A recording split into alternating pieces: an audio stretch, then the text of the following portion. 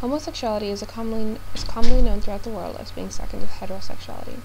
People tend to automatically assume if someone's not heterosexual, they're homosexual, and thus a threat.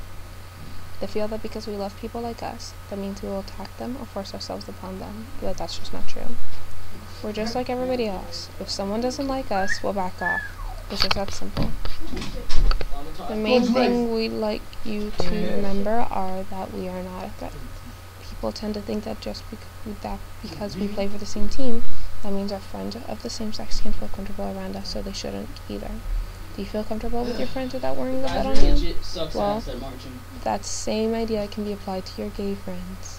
Just because we're coming out to you doesn't mean we're trying to hit on you, nor does it mean we're a threat. Nor are we confused. Don't tell us we haven't found the right person yet. I'm gay. Or gay. We just like that.